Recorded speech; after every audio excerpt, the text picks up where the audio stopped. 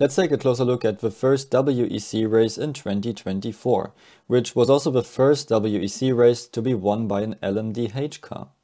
And not just that, Porsche secured the first 3 places with their 963 LMDH car. So where were all the others and how did the newcomers do? First of all, for this generation of sports cars we have to understand the BOP rating for the individual events.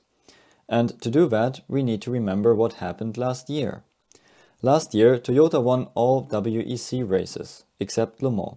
The legendary 24-hour race was won by Ferrari.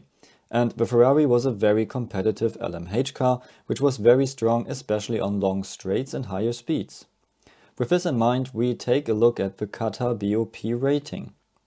For this, we concentrate on weight and power. First of all, the Toyota got by far the highest weight, and the regulators even increased the maximum possible weight of the car to now 1,100 kg overall.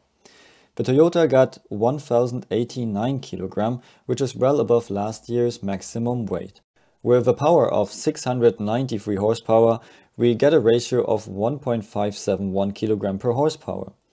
For the Ferrari, they reduced the power so it will be less competitive at high speeds, and they reduced the weight accordingly to get around the same ratio as the Toyota. So both of last year's race winners have by far the worst rating of 1.57 kg per horsepower.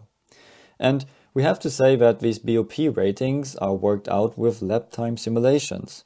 So the regulators can vary different factors and see how they influence the car's lap time. To be sure to not get a big surprise with the new Isotta LMH car, they gave them the second highest weight with 1,085 kg, but allowed them more power for a better ratio overall. Then we have newcomer Alpine and BMW with a very similar rating. Cadillac, Lamborghini and Porsche form the next group. We have seen great battles between Cadillac and Porsche in the past, so their rating is very similar. And it looks like newcomer Lamborghini, which is a LMDH car like the Alpine, should have gotten a good start. Although we have to keep in mind that they had slightly less hybrid energy for each stint than Alpine. Since the Cadillac is the only naturally aspirated car, they cannot turn the engine up like other turbocharged cars.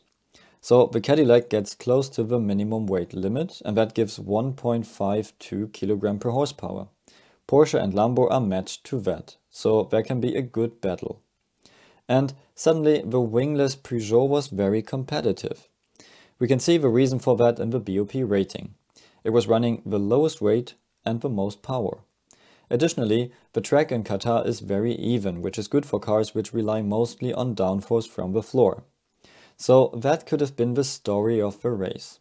But one Peugeot had a spin in the first turn, had to drive with a flat spot until he could pit, got battery problems halfway of the race, and then they were just collecting data until the end.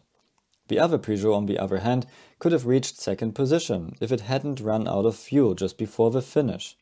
It crossed the finish line in electric mode, but was disqualified later on because they are only allowed to use the electric motor from 150 km per hour. By the way, other LMH cars were only allowed to use it from 190 km per hour.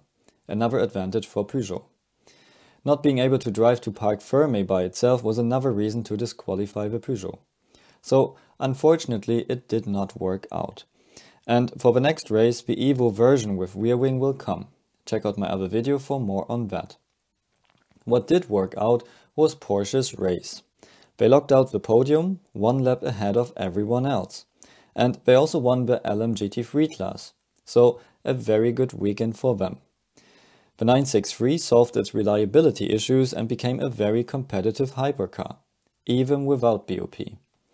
The Cadillac is a well-proven hypercar now too, and reached 4th place behind the Porsches. Toyota, unsurprisingly, couldn't keep up.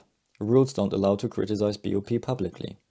But they also made a few mistakes, like an airgun problem during a pit stop. In the end, they could only reach 6th and 9th position. The Isotta, unsurprisingly, with this BOP rating in mind, couldn't keep up. At the same time, they are a new and small team with many small issues and unexperienced drivers. They had to stop the race with suspension failure. The Lamborghini didn't have the pace yet, but it was their first race and reliability was important for them. Now they collected a lot of data, and because of their performance in Qatar, they might get a better BOP rating in the future. The Works Ferraris were suffering a lot under the BOP rating, but they also made a couple of mistakes and ran into penalties. But their yellow customer team could outpace them and reached 5th place. The BMW, now run by the experienced WRT team, had a clean race without reliability issues or mistakes, but the car is simply lacking pace. They reached 11th and 15th position, 3 and 8 laps behind the leaders. Relative to that, Alpine's performance as a newcomer with a very similar BOP was not too bad. They reached positions 8 and 12. So unfortunately, we now always have to check the BOP rating for each race first before we talk about the result. Advantage is that we get close racing for small budgets, so we have a lot of manufacturers joining the sport. So what do you think? Did you enjoy the first WEC race in 2024? Who's your favorite? And is BOP the right strategy for the future? Let me know in the comments below and see you at the next video.